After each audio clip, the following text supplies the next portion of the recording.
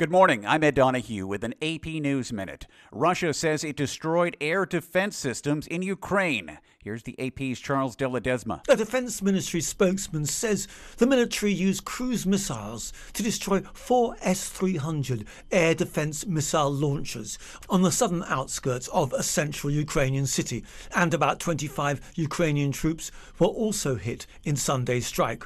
The aggression comes within a renewed push to gain air superiority and take out weapons Kiev has described as crucial ahead of a broad new offensive in the east. The spokesman added Ukraine had received the air defense systems from a European country that he didn't name. I'm Charles de Ledesma. The World Bank says Ukraine's economy will shrink by 45% this year because of Russia's invasion, which has shut down half the country's businesses, choked off imports and exports, and damaged a vast amount of critical infrastructure. I'm Ed Donahue.